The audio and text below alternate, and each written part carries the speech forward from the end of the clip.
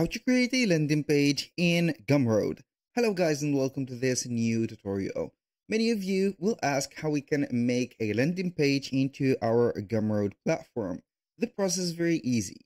So for those who doesn't know how to create a landing page, it is going to be the digital product that you have put into Gumroad. It is going to create a landing page or a product page for it. So you do not need here a third-party app or a platform to create that landing page. So all you need to do is to head over gumroad.com, sign in for an account or sign up if you do not have an account. Then you are going to visit your dashboard. Here, how we can create that landing page. So you are going to head over the products, as you can see from the left side of the screen. This is the general menu of the Gumroad platform. So here we have some, as you can see, products, memberships, and etc. And if you have noticed, we have a, let's say a submenu, or not a submenu, but a subdomain created on the name of Gumroad of each one of the products. For example, here, as you can see, we have a slug and also the subdomain of Gumroad. Here we have smithjack3.gumroad.com/ebook. So as you can see, when you are going to create a product, it is going to create a landing page for that product. And you are going to design that landing page by having here the illustration for the product and also some information like title and also the description. And for the, let's say here, the checkout, it is going to be integrated within the button of buy this or the call to action. So you are going to publish or showcase the size and also the resolution of the file and also the type of it. So let's say here that we have, or this is the first time that you are going to create a product. You're going to head over new product. From here, you are going to select either a digital product, course, tutorial, or ebook, memberships, bundles, commissions, calls, coffees. So here we have the services for the commissions, calls, and coffees are going to be maybe some, let's say, paying in invoice type of services. So let's stick to the digital product. So I'm going to type in here a name for the digital product.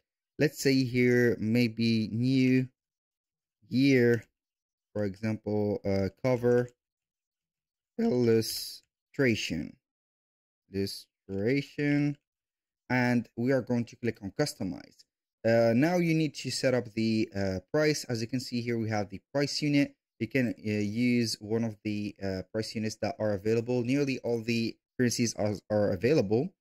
So I'm going to put here this price. Then we are going to click on save. So what we're going to do here is to set up the name, the description, and the URL. As you can see, the slug of that specific product page that we want. So basically here we have the name.